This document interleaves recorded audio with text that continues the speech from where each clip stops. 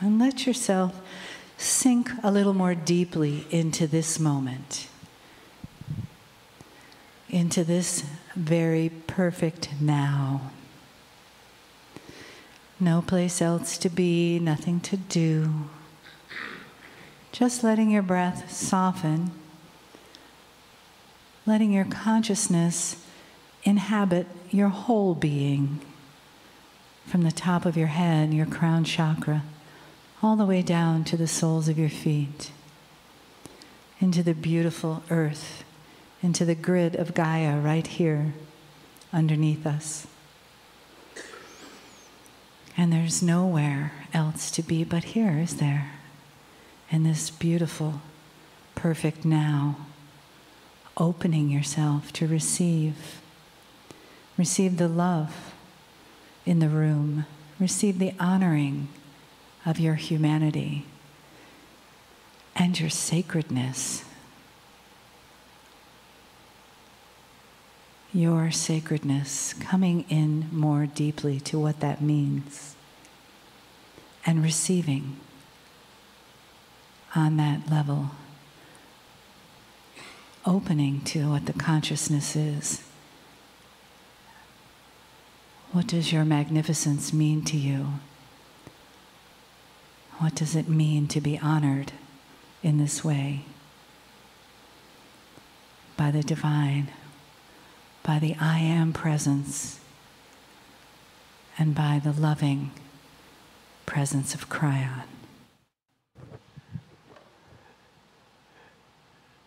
Greetings, dear ones. I'm Kryon of Magnetic Service.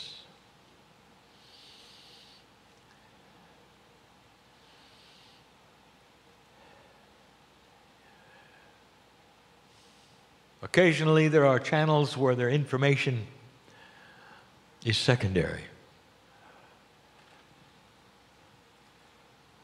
And what is primary?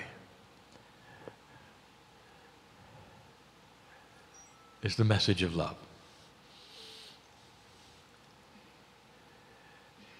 I want to give you some information, but always couched in appropriateness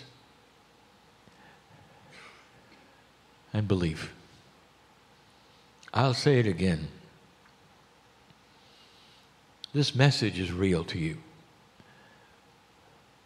The man in the stool,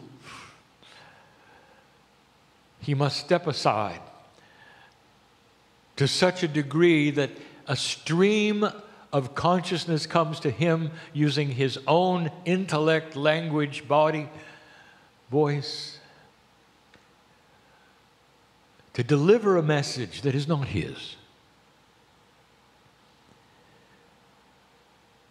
The school that is next door teaches this. The key to channeling is letting go. And so this is a message from my partner, letting go, but the message is from me. And the me I speak of is the energy from that which you would call the creative source. Some say it would be angelic information. Dear ones, you can call it what you wish. But the sacredness is a handshake with you. If you feel an affinity to the voice, to me, to the message, it's because we're connected. There are different kinds of connections that we are only just beginning to let you know about. The last time we channeled in another city, we opened a door that we have opened before regarding a subject. And the subject may seem to you a bit too scientific. But dear ones, it isn't about science. We speak of physics. But dear ones, physics is the reality you sit in. It's not the study of physics. It's the reality of the way things work. The creative source, God, the I Am, is the great physicist. The creative source is that which made the planet, the way things work, literally laid the groundwork for all the rules that you would call physics. And we said it the last time, and we want to say it again, and we'll say it after this. If you, with a high consciousness, decided to build physics, to create a reality, the reality that would have rules about it and the way things worked, wouldn't you be tempted to stir a little love in there? Dear ones, this is what has happened. Now, human beings have free choice. They can ignore all of this, and there is no judgment if they do.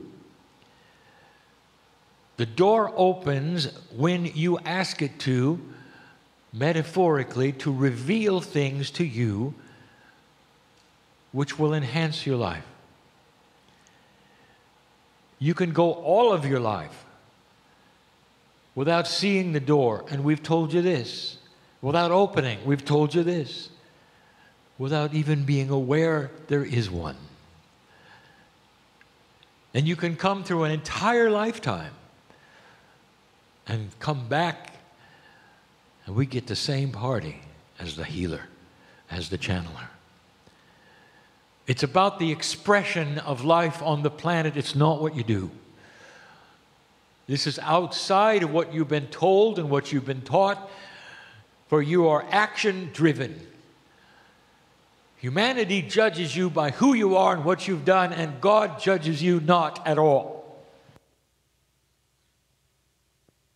You are a piece of the creative source. You are family.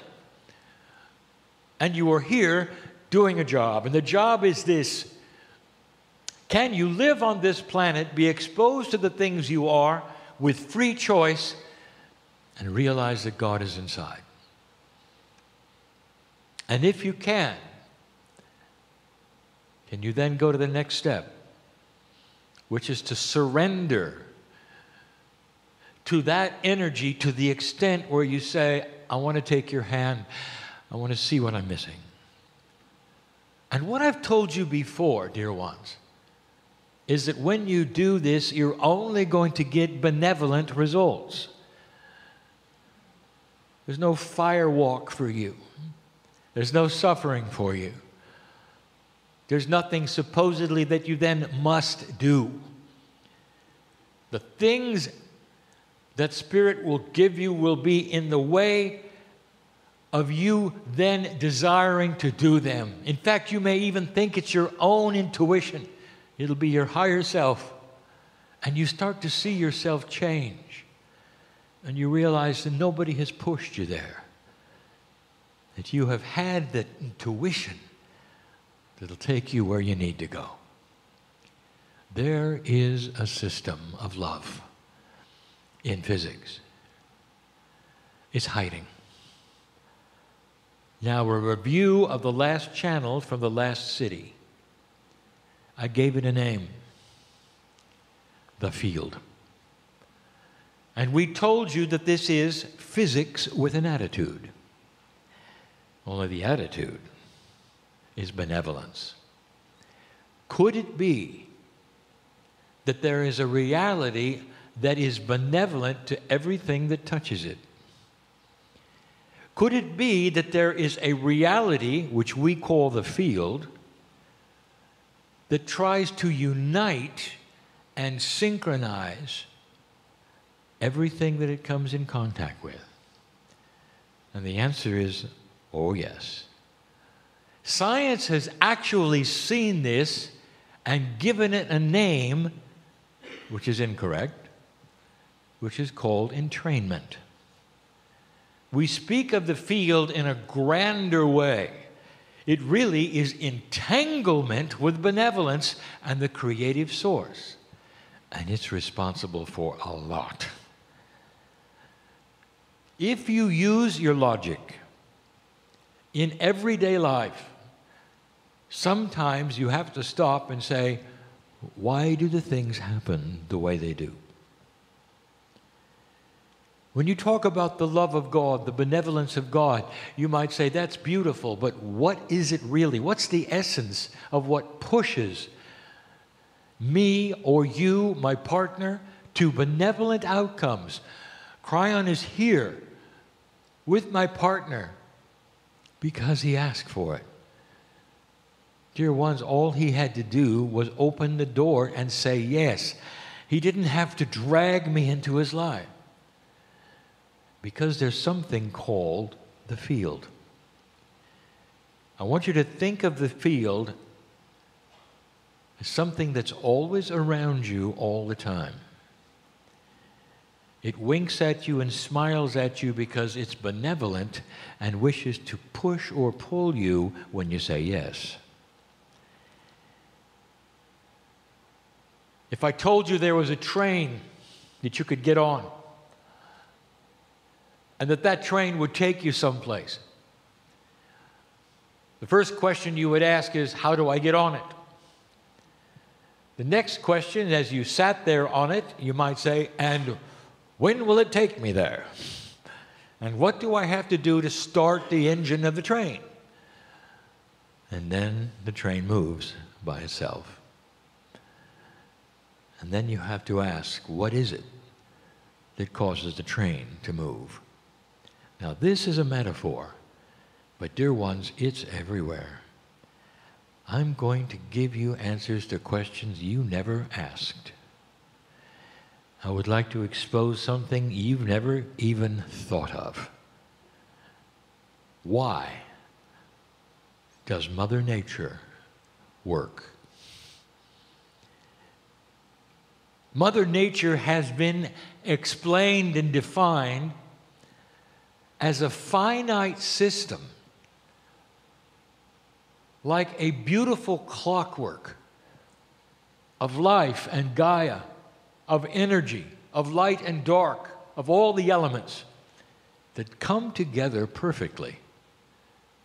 An untouched environment will be balanced. And that balance you can see with the plants and the animals, the oxygen, the carbon dioxide, the waters, the circle and cycle of life, the insects. And you have to stand back. And the comment that you would make is, isn't Mother Nature wonderful? And then you'll walk away. How can you do that without asking, what is it? Do you just assume that balance happens normally, by itself, without any kind of system? Do you think that balance is random? And this planet just happened to fall into a sweet spot of randomness and be perfect? Some way, somewhere, somehow, someone is going to ask, where does the balancing property come from? Who balances it? It's too perfect. Humanity begins to understand the reality of this balance. Did you know even that the oceans of this planet have the ability to clean themselves up from oil spills? Were you not aware that before humans ever got here, there were oil spills? Immense oil spills. Oil bubbles up from the bottom of the sea. That's where they find it today. And all by itself, millions of gallons bubble up, cover the ocean, and go away. Bioremediation. Did you know that that was balanced as well? Humans probably haven't even thought of that. Because when you have an oil spill, it's a catastrophe. You give almost no credibility whatsoever for natural remediation or even the existence of it. It's almost like you invented oil. Dear ones, there's many of these kinds of things. What happens when an environmentalist decides to change the balance of an area for economic reasons? First, an environmentalist probably wouldn't do that, unless, of course, they worked for the government. If you change one thing, it throws everything else out of balance, and you see it immediately. You see the one thing reacting to this, and therefore it affects something else, and that perfect balance goes away.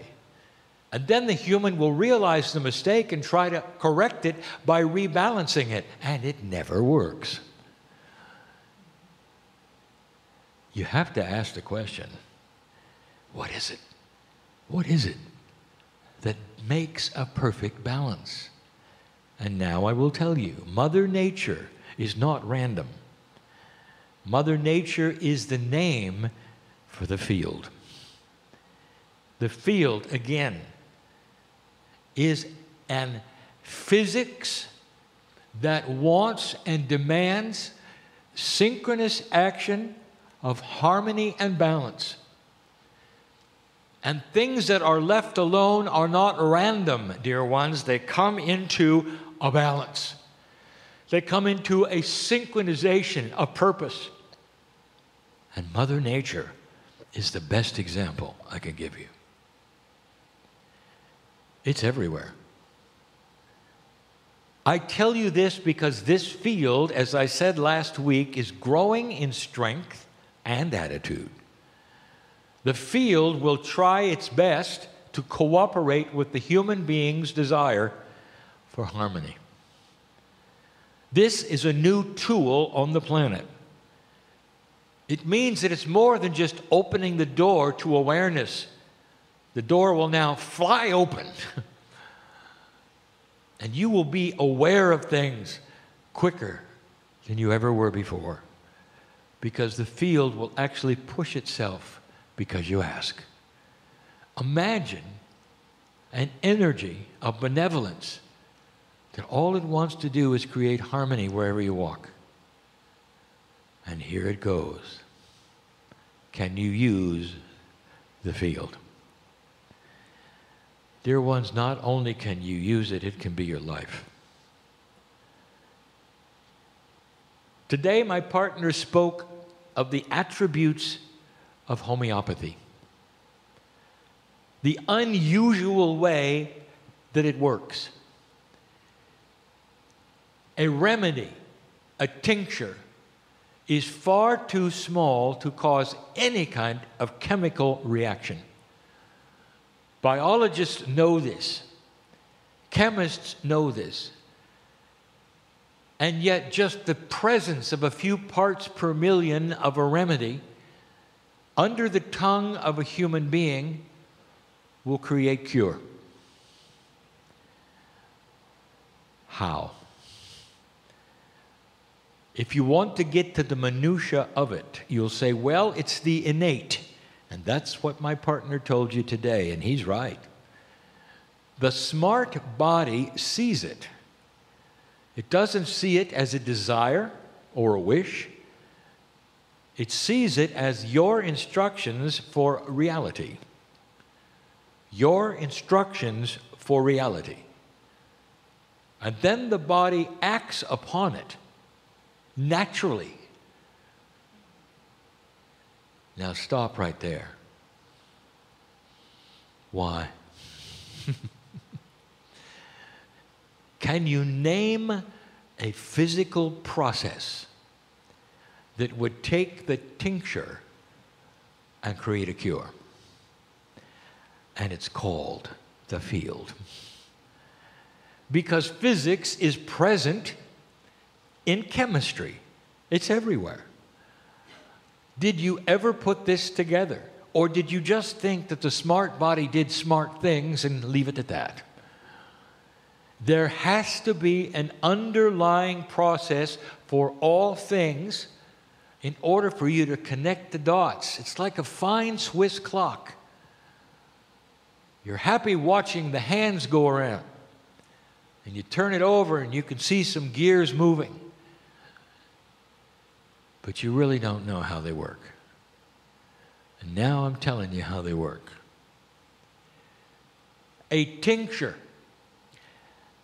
a remedy, when placed into the human body, is exposed not just to the smart body or the innate, but the field. Because it has consciousness of effect. You have got the remedy in your hand. That is the consciousness that says, I am willing to give my body a reality. At that point in time, the message is clear. You put it under your tongue for fast assimilation into the bloodstream. That is an actionable item. It carries a compassionate action for you and your body. You have just given a positive action symbol, and the field does the rest. It wants to create harmony with the chemistry. It talks to that which you call the innate. It moves to create cures in the body, sometimes even that which you call spontaneous remission is you connected to the field. Imagine regular physics all around you, and all it wants to do is bring synchronous things in harmony with one another. And what's the most synchronous thing you could have in your body? And it's called health. Health. Health. I just gave you the secret of why homeopathy works. There has to be another force. Don't you see that? It's not just magic. It's not just the chemistry of your body in a random way, seeing something and acting. There has to be a driving force. And that's it. The physics of love, some of you may say. It's been hiding all along, but it's in plain sight. We've told you over and over that consciousness is physics.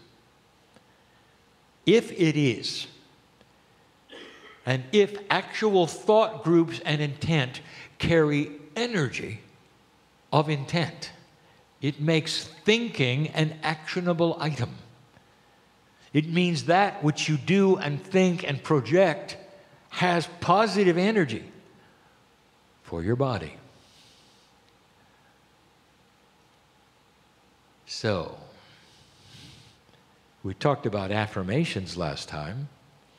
Let's talk about action this time. I want to call this channel the celebration channel, because the celebrating of who you are is extremely actionable. Dear ones, I'm going to give you something I've never given you before.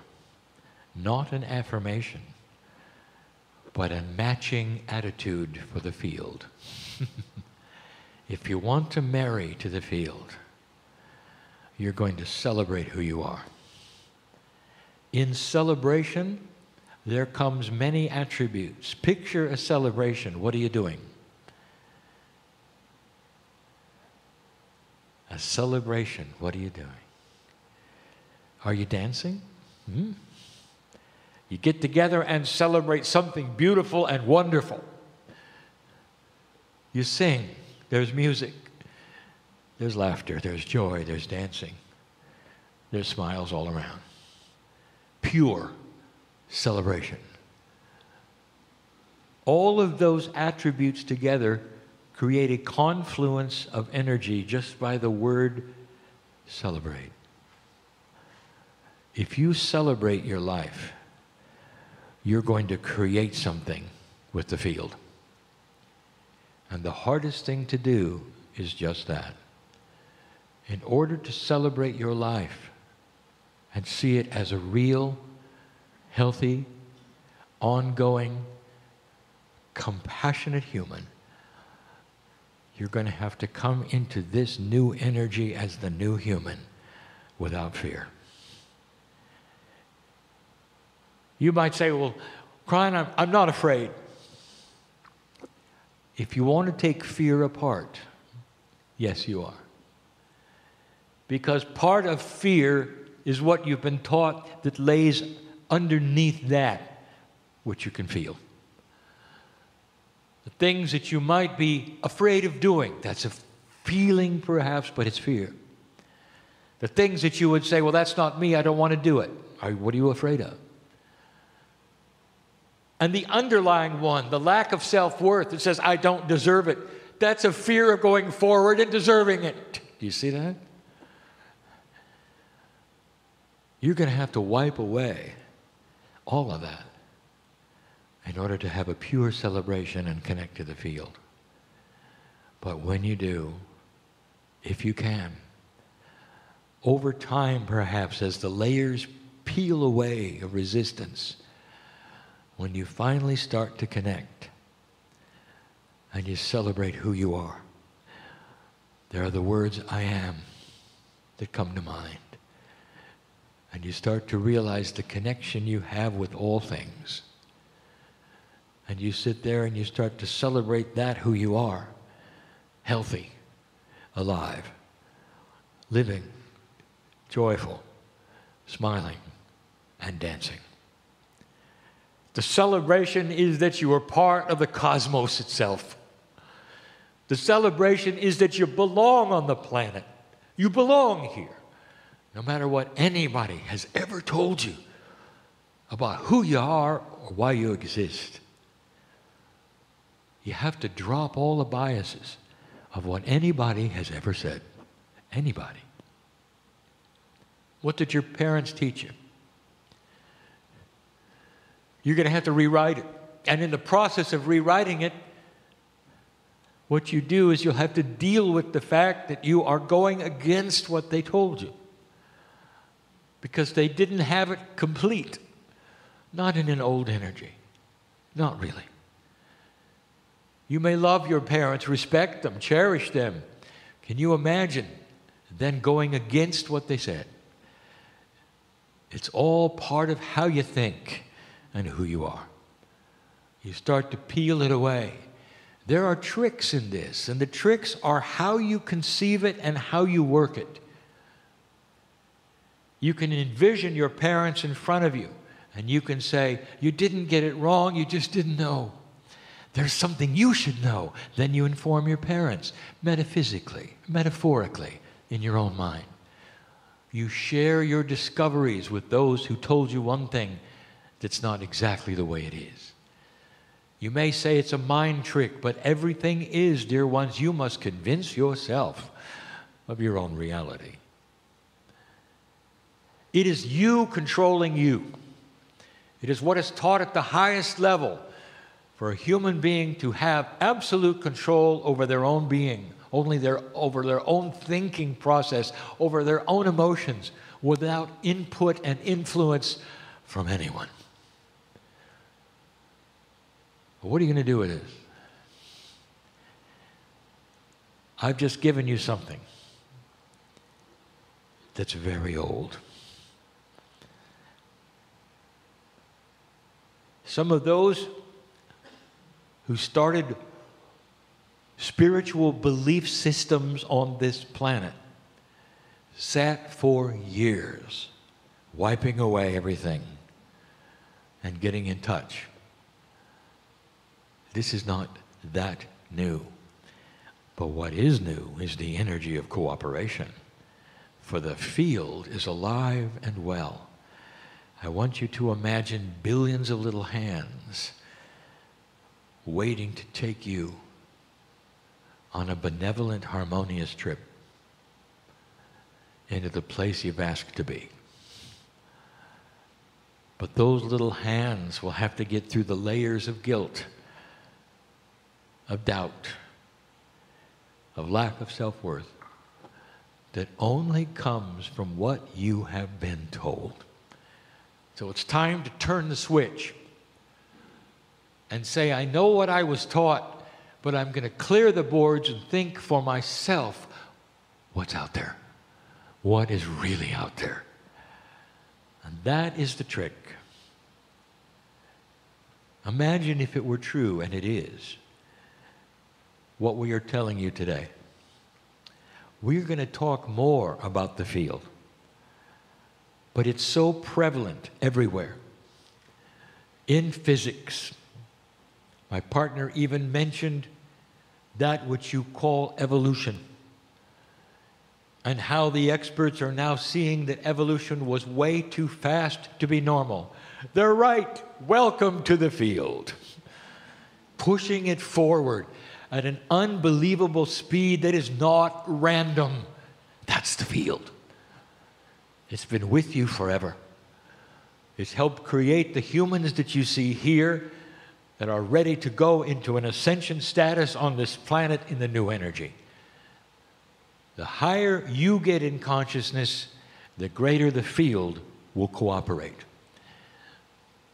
This is a quantum secret that the Pleiadians knew, that those who seeded you knew, that the higher the consciousness gets on a planet, the more cooperative it becomes with itself.